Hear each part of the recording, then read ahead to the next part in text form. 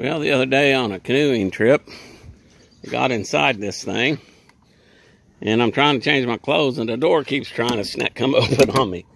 So I ordered this off of Amazon. The local RV dealership wanted $60 for it, and that was with not including taxes.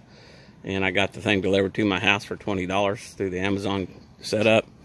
And but anyway, that's kind of where I'm at. I haven't tried my deadbolt to see if it's going to line up. It may not line up.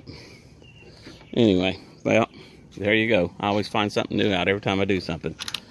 It lines up there, but it don't line up over there. So I'm going to have to trim that down and bring that over here one of these days. But I don't really care about it because it's, yeah.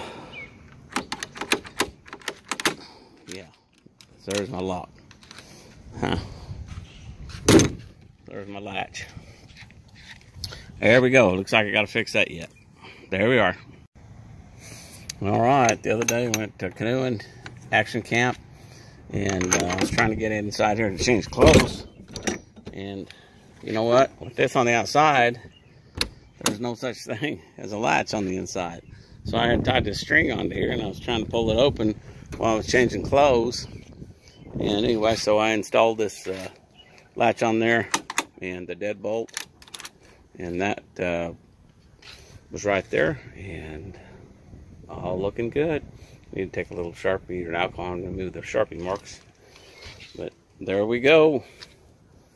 Wasn't sure how to install that. I made a couple little extra boo-boos on it, little extra drill holes, trying to get the front section cut out. So I'll do it again. I did a little cleaner job, but you know, it's all right.